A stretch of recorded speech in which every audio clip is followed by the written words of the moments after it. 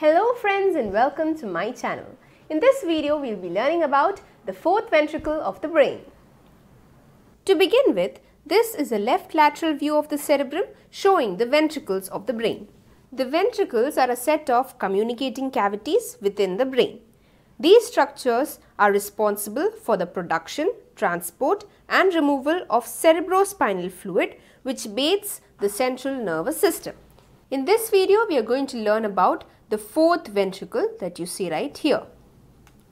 The cavity of the hindbrain is called the fourth ventricle. It is a tent-shaped space situated between the pons and the upper part of the medulla oblongata in front and cerebellum behind. So the fourth ventricle lies dorsal, that is behind the pons and the upper part of the medulla, and ventral or in front of the cerebellum right here. So here is an anterior view of the cerebrum showing the ventricles, and this is the fourth ventricle. It has lateral boundaries, a floor, roof and a cavity. Now let's learn about it in detail through this diagram. First let's look at the lateral boundaries of the fourth ventricle.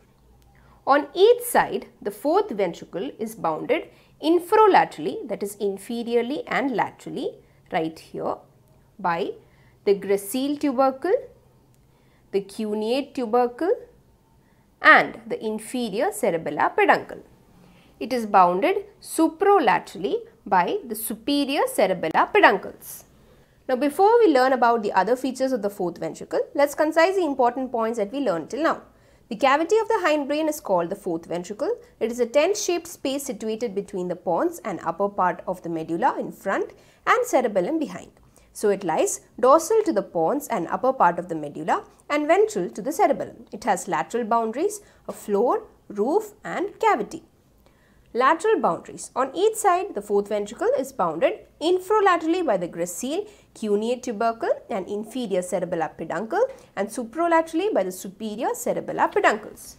Next, let's learn about the floor of the fourth ventricle. It is also called the rhomboid fossa because of its rhomboidal shape. Now in this diagram, here is the floor of the fourth ventricle. It is formed by the posterior or the dorsal surface of the pons and the upper part of the dorsal surface of the medulla oblongata. Now let's look at the structural layer of the floor of the fourth ventricle. The floor is lined by three structures. First is ependyma, a thin layer of neuroglia beneath the ependyma and a layer of grey matter forming various nuclei. Now let's look at the parts of the floor of the fourth ventricle. It is divisible into an upper triangular part formed by the dorsal surface of the pons as I had shown you in the earlier diagram, a lower triangular part which is formed by the dorsal surface of the medulla, and an intermediate part which is at the junction of the pons and the medulla. Now this intermediate part is prolonged laterally over the inferior cerebellar peduncle as you can see right here. Now let's look at the features of the floor of the fourth ventricle. First there is the dorsal median sulcus that you see right here. It divides the floor into two symmetrical halves. Next is the sulcus limitans that you see right here.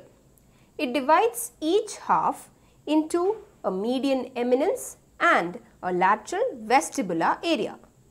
Here as well, the median eminence and the lateral vestibular area. The sulcus limitans presents a depression at the cranial end called the superior fovea right here and right here, and towards the caudal part which is called the inferior fovea right here and here. The medial eminence is wider above and narrow below. It presents a facial folliculus just opposite to and medial to the superior fovea right here. In the uppermost part, that is the pontine part, the sulcus limitans overlies an area called the locus coeruleus that you see right here. This locus coeruleus is bluish in color due to the presence of pigmented neurons.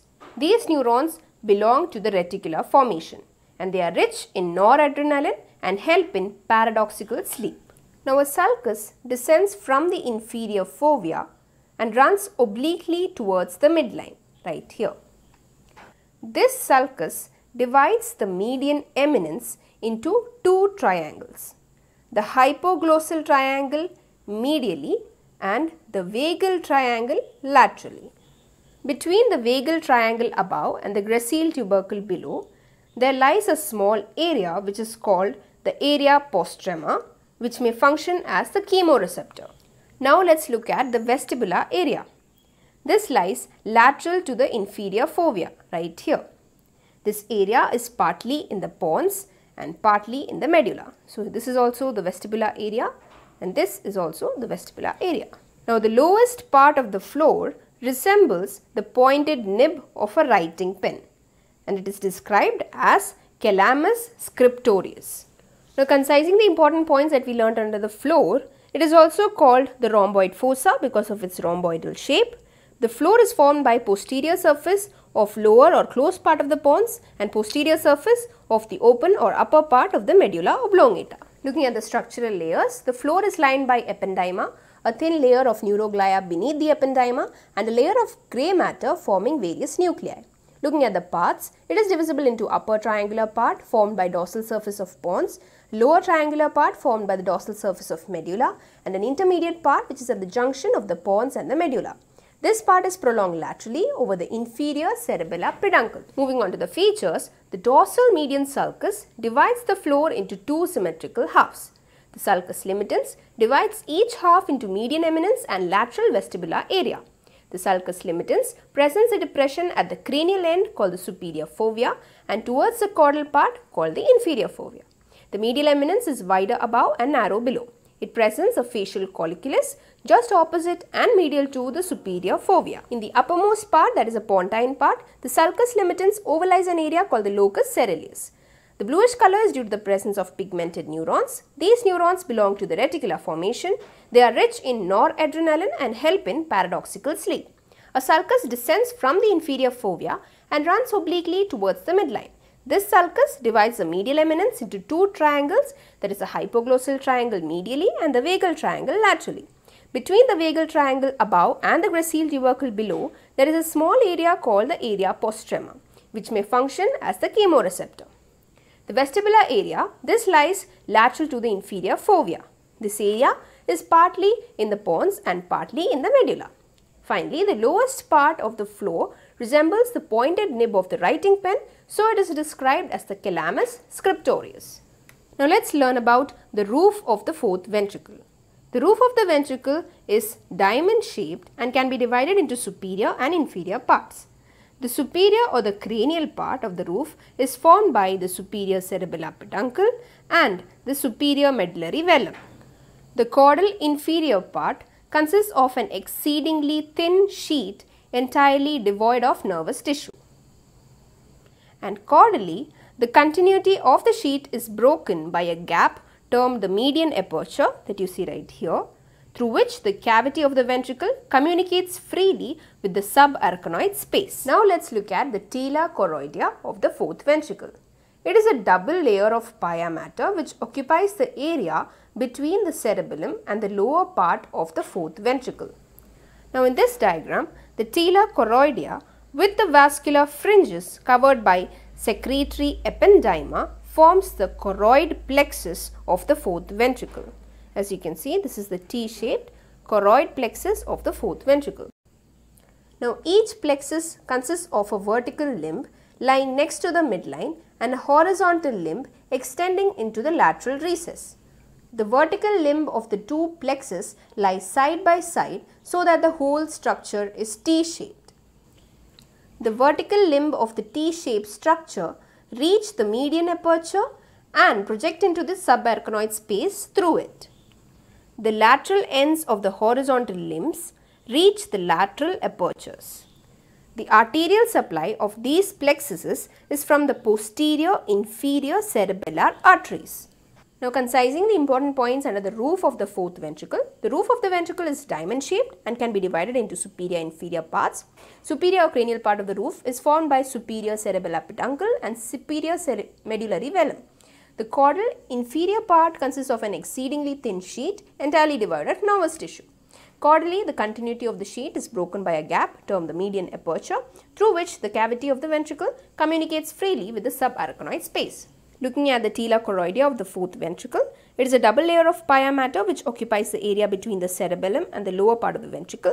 The tela choroidea with vascular fringes covered by the secretory ependyma form the choroid plexus of the fourth ventricle. Each plexus consists of a vertical limb lying next to the midline and a horizontal limb extending into the lateral recess. The vertical limb extends to the median aperture while the horizontal limb to the lateral aperture. The blood supply to the plexus is by the posterior inferior cerebellar arteries. Now this is a sagittal section of the brainstem and the cerebellum to show the fourth ventricle. Now we are going to learn about the openings in the roof of the fourth ventricle. In the caudal part of the roof of the fourth ventricle, there are 3 openings, one median and 2 lateral openings. The median aperture of the fourth ventricle is called the foramen of Magendie, that is the median aperture. It is a large opening situated caudal to the nodule. This opening provides the principal communication between the ventricular system and the subarachnoid space. Now the 2 lateral apertures are also known as the foramen of Luschka. It is situated at the ends of the lateral recesses.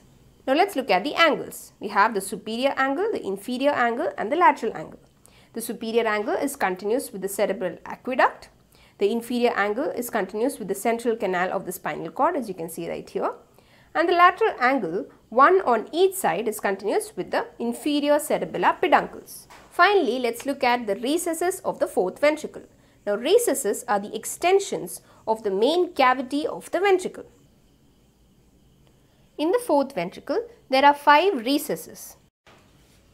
We have 2 lateral recesses that you see right here, the lateral recesses. One recess in the median plane, that is called the median dorsal recess, and 2 lateral dorsal recesses that extend dorsally lateral to the nodule. Here is the median dorsal recess in this diagram. Concising the important points under the openings in the roof, in the caudal part of the roof of the fourth ventricle, there are 3 openings, one median and 2 lateral. The median aperture of the fourth ventricle is called the foramen of Magendie. It is a large opening situated caudal to the nodule. This opening provides a principal communication between the ventricular system and the subarachnoid space. The lateral apertures, also known as the foramen of Luschka, is situated at the ends of the lateral recesses. Moving on to the angles, we have superior angle, inferior angle and lateral angle. The superior angle is continuous with the cerebral aqueduct, inferior angle is continuous below with the central canal of the spinal cord, and lateral angle, one on each side, is continuous with the inferior cerebellar peduncle. Moving on to the recesses, we have 5, 2 lateral recesses, one on each side, one recess in the median plane, that is a median dorsal recess, and 2 lateral dorsal recesses extend dorsally lateral to the nodule. I hope you found this video helpful. If you did, please don't forget to like this video, share it with your friends and subscribe to my channel. To get the notes of fourth ventricle as well as notes on other subjects of anatomy, physiology, biomechanics, psychology, pathology and pharmacology, visit my Instagram page, the link to which is given in the description below.